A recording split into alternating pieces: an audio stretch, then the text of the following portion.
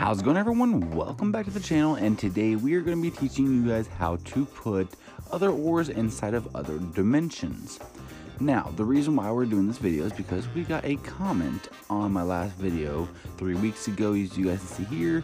Ah yes, now I can finally, where is it at? Can I put ores to be found in other dimensions? Now, of course, I've replied to it saying yes you can, and I tried explaining it in the comment, but I figured the best way to thoroughly show you guys how to do it is just by doing it ourselves.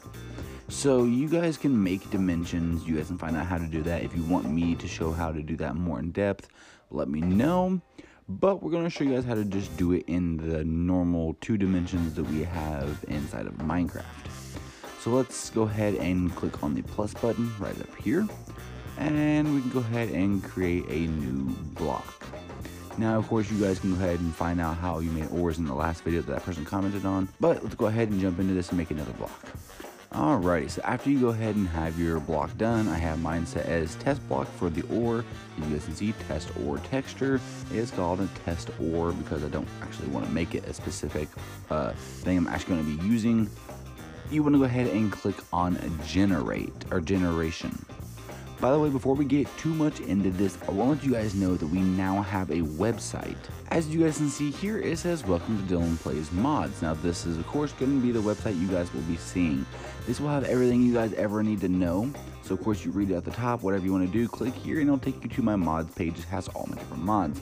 And of course it tells you about us, and then down here we will have a list of mods that I've created and published. Every time I create a new mod and you guys want to see what it is, you guys can always come to the website and it will be right here in mods that I have created.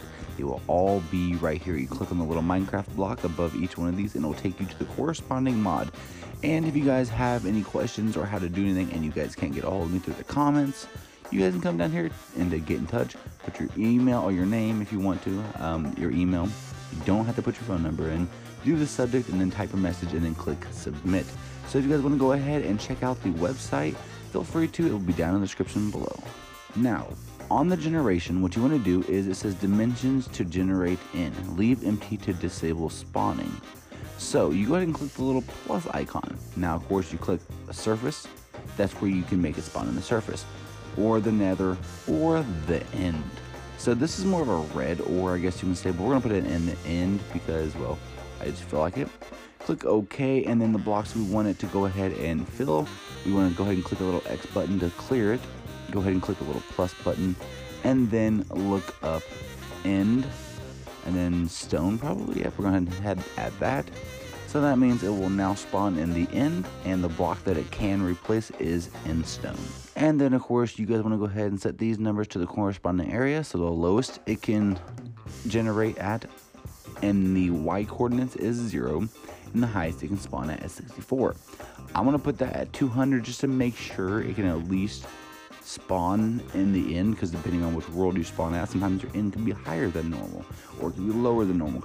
So if it's above 64, then it might not spawn. So you want to go ahead and change that. And then we're going to go ahead and go 20 and 20 just to make it actually easy to see. And you want to go ahead and click save mod element. Now, I'll let you guys know, you guys see all these different things on here that you guys see right now. This will be a mod that will be released in the next couple of months. I am creating a very big mod that have a lot of different things, and it is going to be really fun to play, and it's going to take some time to actually be able to play it.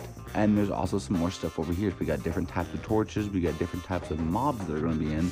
Right now we have 2 different types of mobs. So we have its own custom loot, we have its own custom mob, and that's at least one of them. This is going to be a poison mob. It can poison you, run a lot faster, and it looks different. So if you guys want to make sure to play this, make sure to keep up on the website. If you guys go to the website and everything, you will see when this mod is released.